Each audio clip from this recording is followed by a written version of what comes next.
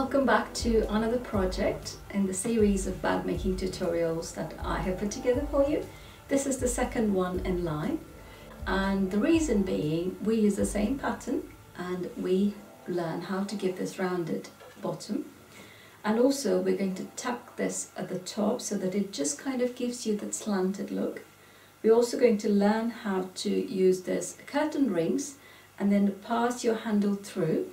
And the other technique we're going to learn is how to finish the handle with a bias ring. So when you open it and when you're using it, you don't really see any raw edges anywhere at all. Okay, again, this is lined. We're going to learn. I will also show you how to put some patch pockets inside, just to step up a notch from the last project. Okay, let's go ahead and get started with another version of Cheela. To start off with this project, we need a printed fabric. I'm going to use the printed fabric as a lining, and I'm going to use my denim as main fabric. You also need the curtain rings.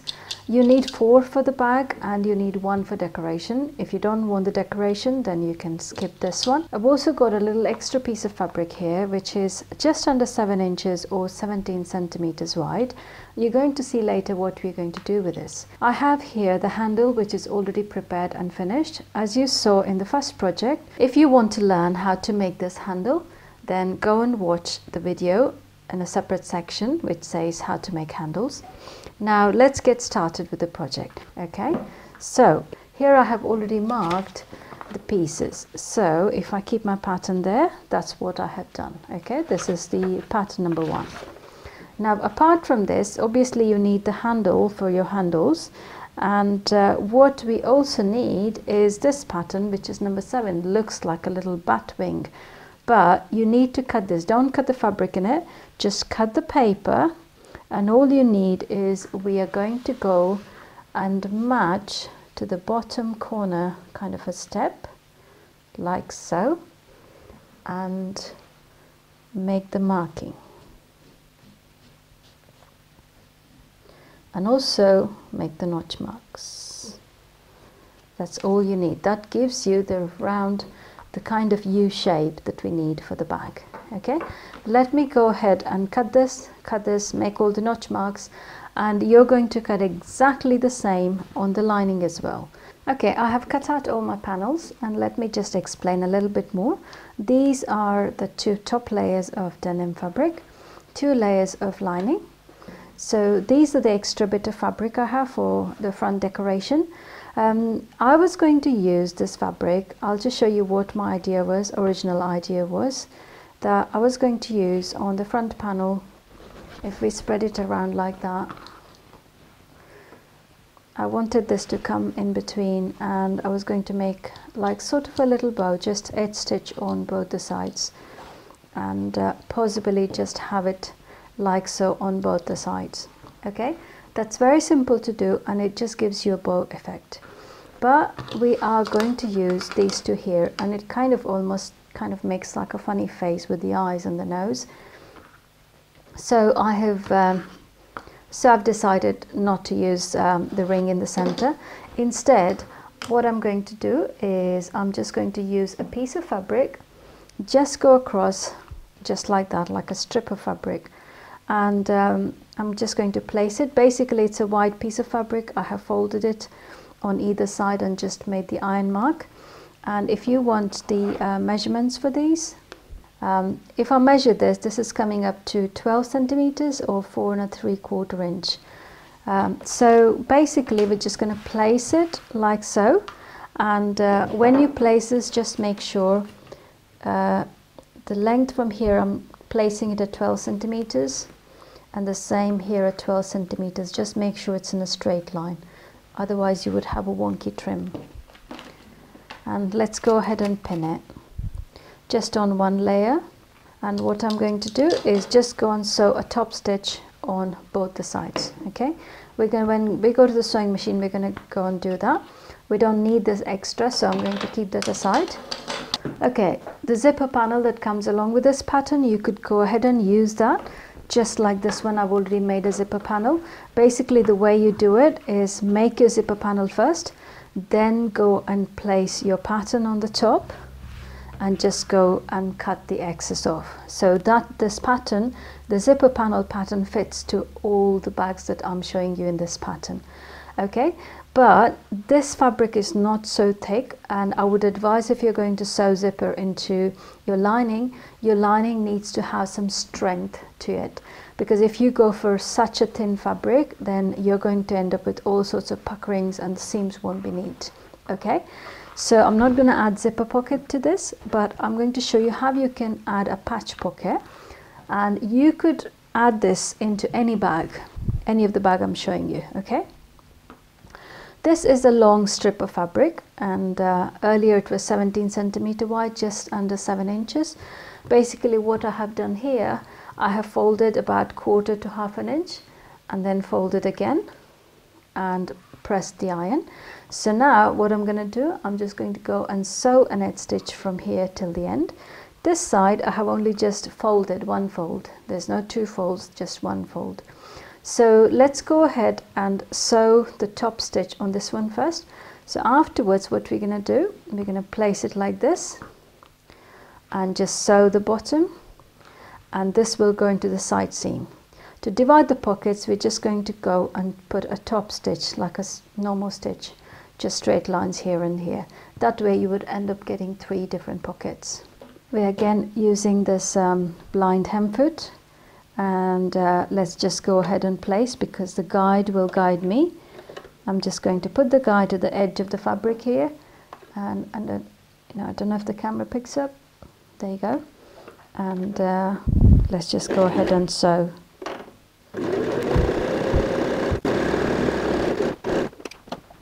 Now I'm going to go and sew the strip of fabric.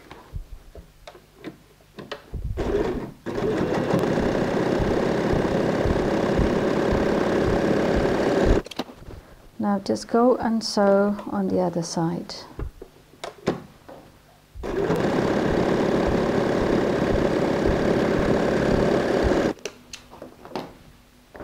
Okay, we have sewn the edge stitch. Now let's turn it around and trim the excess fabric off.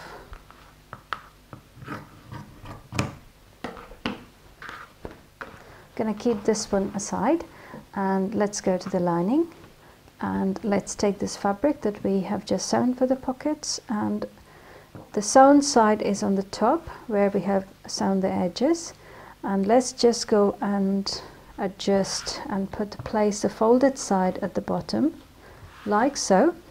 And again, just make sure that you are giving it about 12 centimeters or 4 3/4 inch. Now once that is in place, let's just go ahead and place some pins, and this time what we're going to do, we're going to sew on the bottom, and after we have sewn on the bottom, we're going to turn it over, and taking the fabric of the lining as the guideline, just sew an edge stitch on both the sides, because we don't want this to kind of flap open and kind of create problems when we start sewing the side seams. Let's go ahead and place the guide to the edge of the fold and sew a top stitch.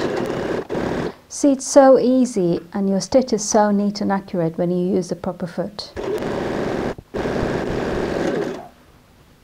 I've turned it over, and now I'll guide the guide to the edge of my lining and sew top stitch.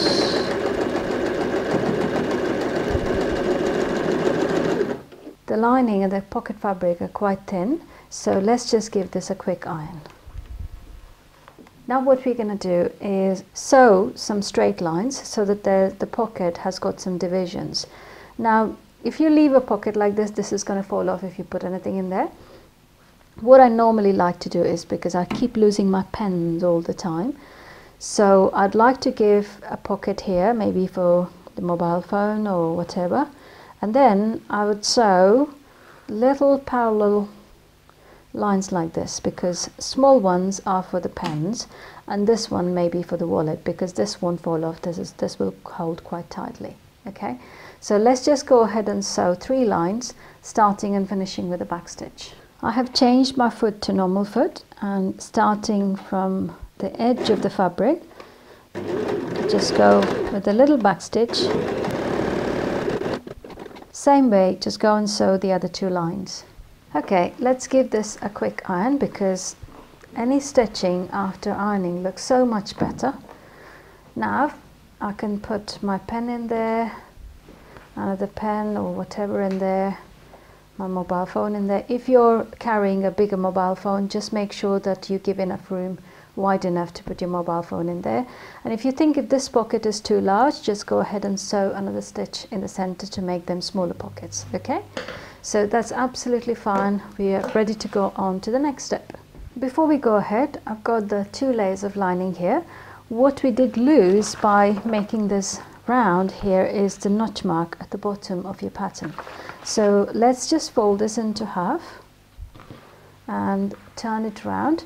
I have sewn pocket on the other side as well, in case if you're wondering what's that.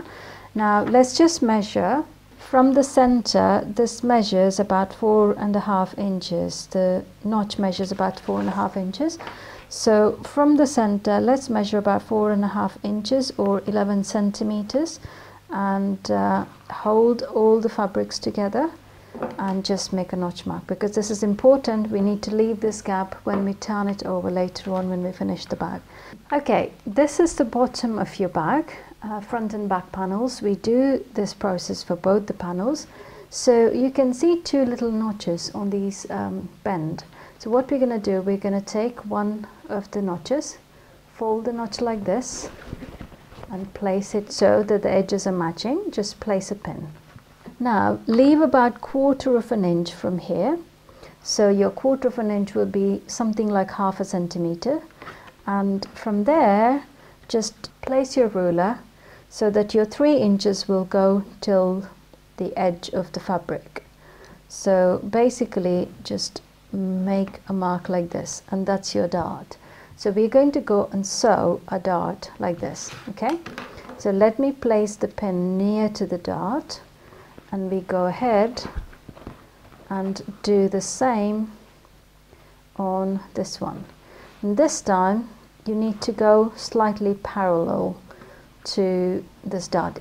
You know, if you make a little mistake, it really doesn't matter. Don't worry about it, you'll get it right after a few mistakes. So just go ahead and do this. Okay, again I've left about 1/4 inch and then 3 inches seam. So let me just go ahead and pin another pin. So now we're going to go and sew from here till the edge of the fabric. Okay, just place the dart, place your presser foot on the mark and we go on to the other dart and start from there. Okay, I have sewn in my dart, and at this stage go ahead and check, place the wrong sides together, and from one side to the other side just go ahead and check that you have sewn in the darts the same size on both the sides. And if at this stage, if one of the darts is smaller and the fabric is coming a little excess, then you need to go and sew a little bit more than what you've already sewn. So that way this would match perfectly. Mine's matching fine. So what I'm going to do is we need to make some markings, and also we need to cut some holes. Okay, let me just fold it like this because it makes it a lot more easier. If I do it this way, maybe the camera will see properly. So we need about 1/2 inch for seam allowance, and then we just draw a line. Now we just fold it into half and then make a notch mark. And when you have folded into half, go ahead and mark 3.5 inches from there and just make a marking there. Now hold it together and then make a notch mark. Okay, so you got 3 notches. Now behind under these notches is where we're going to place the rings. Okay, so this is where our stitch line is. You need to give about 1/4 inch from the seam line down to here. A little bit more is better. I'm giving about 1/2 inch, about 2 centimeters, to about 3/4 of an inch, which is perfect. Center the ring to the notch, and we do it both the sides the same way because it's got to be perfect, otherwise it's going to show up in your bag and it's going to look very odd. Okay, now whilst it's still there, just go and make a plus mark, so at least you won't lose it. In case if your ring moves, then you know you've got to center it to the plus mark.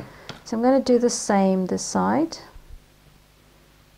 and center it, and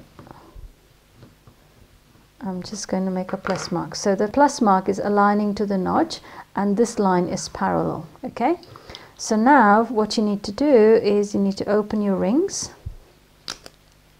like so. Now what we're going to do, we're going to take the outer ring. So when you compare it, there's an inner ring and an outer ring. Take the outer ring, center it to your plus mark, and now go and mark a ring. You probably will do well with a white pencil. So the same way, we're just going to go ahead and mark, center it, and mark this as well. We need to cut these rings open.